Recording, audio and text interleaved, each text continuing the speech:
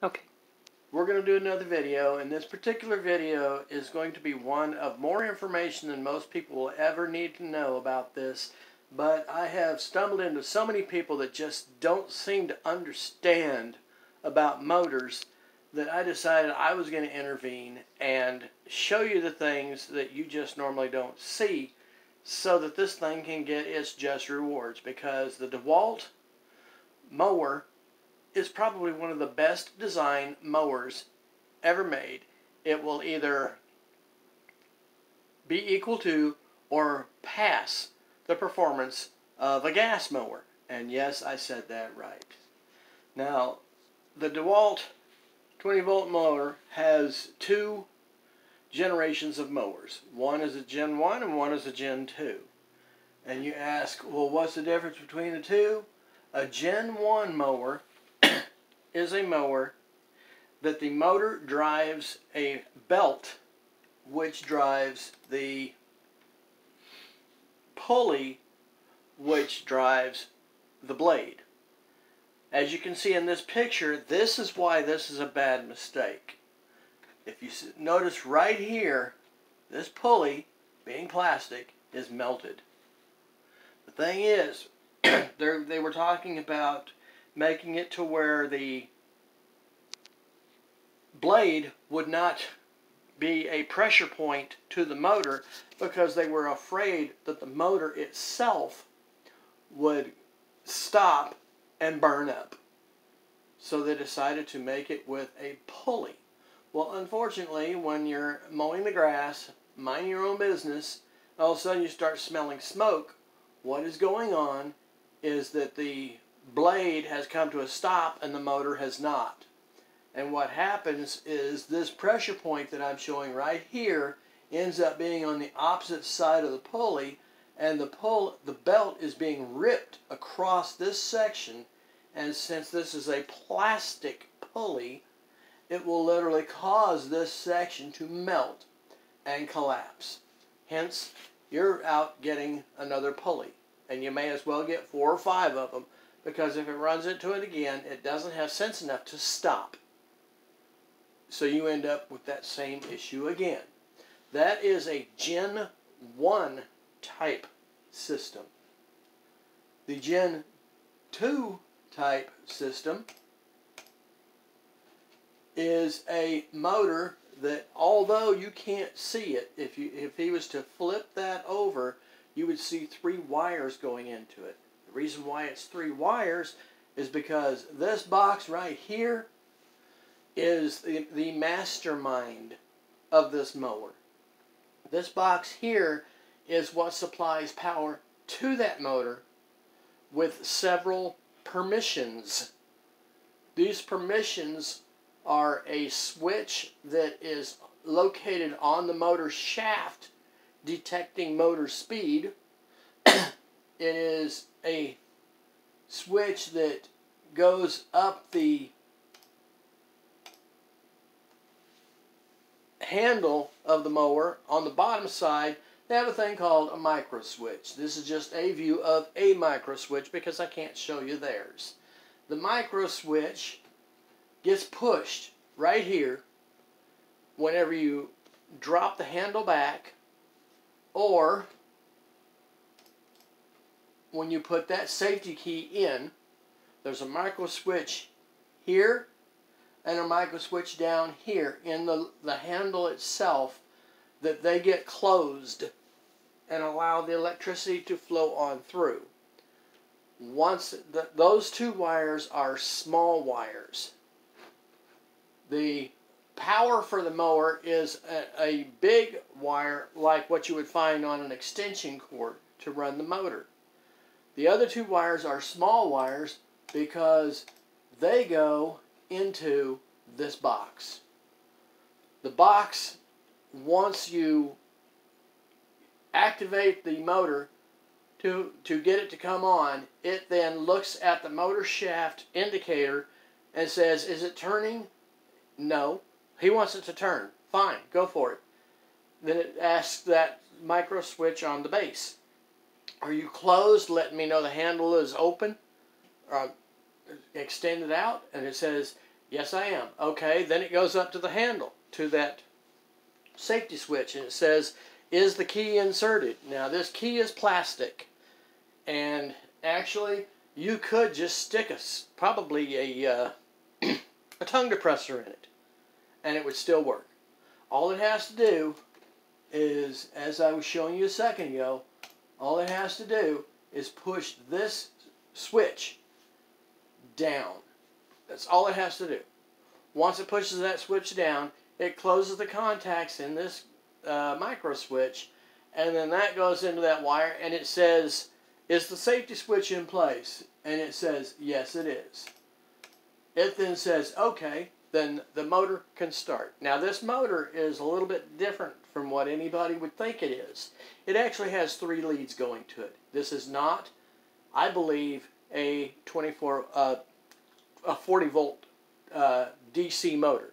This is a 40 volt AC motor, hence 3 leads. Now, the thing is, on AC motors, there are 2 things you can do that you really can't do that much on DC motors. One is control direction, and the other is control speed. Now, you'll get a little cordless drill and say, well, this thing's taking a battery inside of it. Yeah, but it's going through an inverter and going into the motor. I'm believing that motor is an AC motor. It's not a DC motor. Being that this thing is 3 leads, I'm betting it's an AC motor. And that this box here converts the DC to AC to feed that motor. And the reason why I say that is because this system is set up to where when you're getting ready to mow your yard and you turn the thing on, it will turn on at a certain speed. You start hitting the grass, it detects the thing slowing down because of the grass, and it ramps it up to a higher speed so that it can actually start mowing. That being said, one thing to show you about this system is, since this is a Dewalt system and they don't want you buying special batteries for this mower, what they've done is they've taken a 40 volt, bear in mind, 40 volt motor, and they've taken your Dewalt batteries that you use on your impact, your drill, and everything else, keeping in mind of the same batteries. They needed a motor that could take the pressure of mowing the yard, and they got a 40 volt mower. Well, how do you do that? You take not 1, but 2 of those batteries and put them in series with each other. You put them in series, you get 40 volts. Everybody's complaining about, if I put 1 battery in, it don't work. So this thing is junk, because you always come with 2 batteries, so you'll have a spare. This is a high power mower. This is not a drill. Because it's a high power motor, it needs 40 volts to run. Now, here's the beauty about it. To show you this, here is that mower right here. What's going to happen is you have a battery indicator on the back, which is right here. This battery indicator does not register battery condition. So I've got 2 batteries here that are fully charged. When I put them in, it will not show that they're in. And you'll notice by the side of them, they are 2 amp hour batteries. Now, everybody says this thing requires 40 volt batteries or it won't come on. They would be wrong. The thing is, it takes 40 volts. It doesn't matter about the amp hours. Here's a key on it. For every 2 amps you put into it, you get 30 minutes run time. For people that don't believe that, I will show you.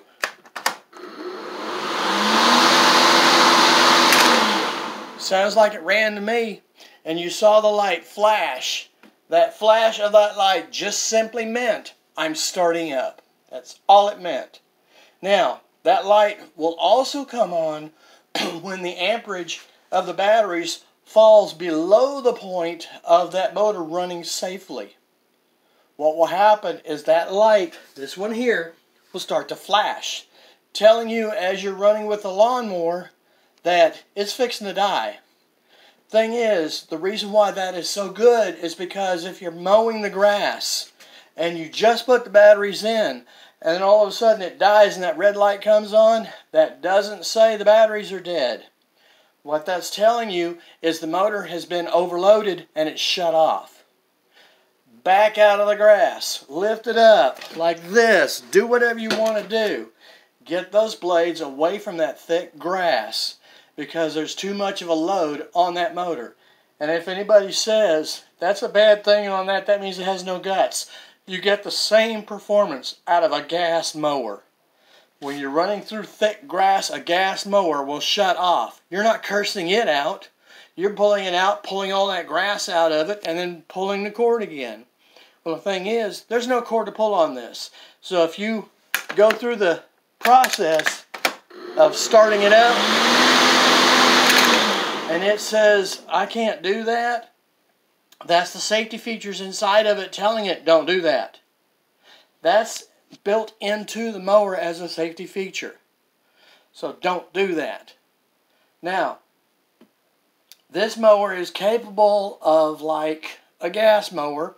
If you're running into the grass and it stops, it's because there's too much grass to operate this thing safely. It shuts itself down. If you're mowing into the grass and once you hit the grass, it stops. Same thing, same scenario. You can't take a gas mower and put it in the grass and pull that cord and expect it to start. You can't pull it. Well, the thing is, this mower being electric, you don't think anything about that. You just turn it on. Well, the thing is, this guy here has those safety features built into it to say, no, you don't. And it'll keep it from running. It's not the mower's fault. It's the fact that it's built not to do that. It's saving you the money of buying another motor instead of staying with what you have. This is a 40-volt motor, not a 20-volt. It's a 40-volt motor. Therefore, you have to treat it with the respect of a 40-volt motor. It will not mow grass that's too thick. It will not keep running in grass that it shouldn't be cutting. And it will not start if it's being held back from starting. That's what that light is all about. There's a sensor in there that says this motor can't take what you're giving it. Back off. It's that simple.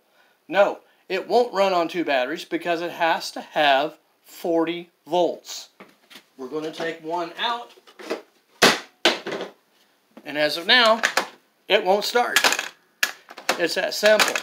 Now, bring the camera around this way and I'm going to show you. This is the safety key. As I said before, you can use a tongue depressor if you want. All it does is push that little limit switch in. That's all it does. This has to be pushed down only because there is a lever in here with a rotating hook. This takes that hook and pushes it down. When it pushes it down, it pushes it over this lever. So that when you pull this lever, because that hook is now over that lever, it goes like that. And when it does that, it pulls the heavy-duty switch over that micro switch, telling that micro switch you can start.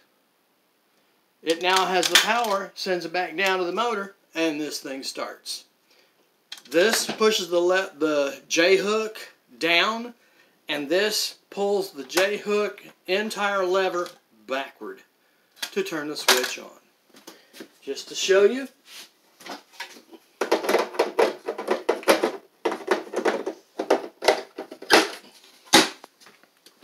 push down to push that hook down, pull back.